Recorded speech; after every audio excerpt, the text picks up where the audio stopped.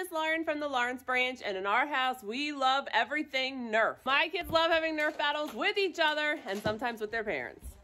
I've searched the internet to try to find other ways that my kids can use their Nerf blasters. Today I'm going to show you how to make some fun and easy Nerf targets and games by recycling things you have around your house. So maybe they can use their blasters on something other than each other. So here are the materials that we're going to use to create our Nerf blaster targets. All things that I found around my house. If you don't have these, see if you can find some type of alternatives. So we have paper plates, cups, a box. Of course, we have our pool noodles. I have lots of those. Clothespins, ping pong balls, any type of cereal box, paper towel rolls, any type of figures. I just found these in my kids' toys. We also need scissors, a hot glue gun, and or tape. I also printed out different sized bullseyes that we can use to add to our targets. If you don't have this or can't do this, you can always draw them on. That would work as well.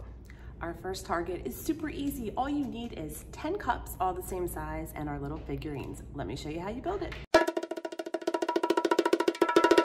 So all you need to build this is create a pyramid with your cups. Go down 4, 3, 2, 1, and then you can add your little figurines on top.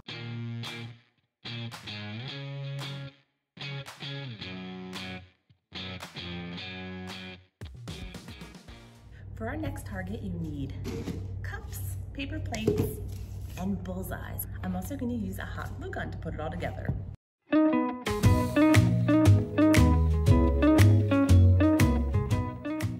Everything's cool. We have our cup with our plate attached. These targets look great on top of a step or a ledge, or even if you set up a ladder and put these on each step of the ladder. They look really cool and they'll be really fun to knock down. For our next target, we're going to use our pool noodle. You can get one long full-length pool noodle and then cut it into different sizes like I've done here. You just want to make sure that the bottoms are pretty flat so that they can stay level on a table or whatever surface you're putting your targets on. Next, I'm going to hot glue these targets onto them and try to put them in different orders to see if the kiddos will knock them down like that. And finally, we'll put our ping pong balls on top.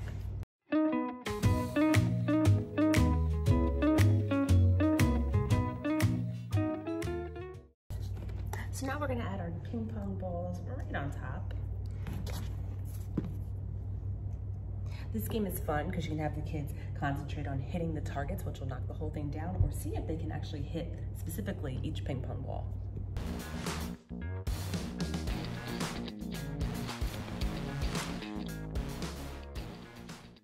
For our next target, we are going to use our box, and what we're gonna do is glue things on top of it. What you want is to take your paper towel rolls, cut them into different lengths. So you have lots of different sizes. Next, I'm going to add point values so you can keep track of how many points you earn in a certain round.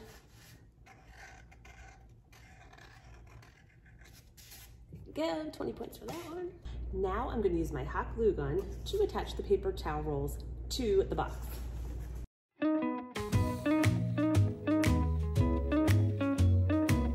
To play this game, you're just going to put balls right on top of each tube. You can give your kids, say, 5 Nerf darts.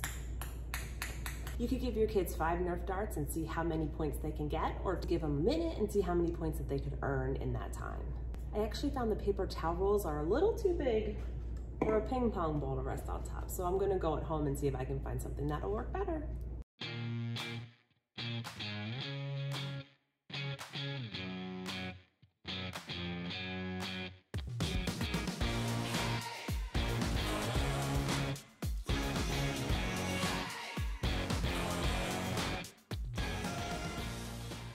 We're going to create our last target using our cereal box. We're going to cut down the length of each side so that this flap will open up. We're going to use our clothespins to attach our target onto the inside of the box.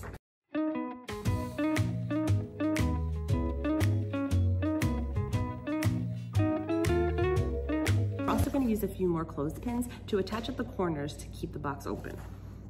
There you go, the kid's laying for the target, and hopefully the Nerf darts will fall right in here.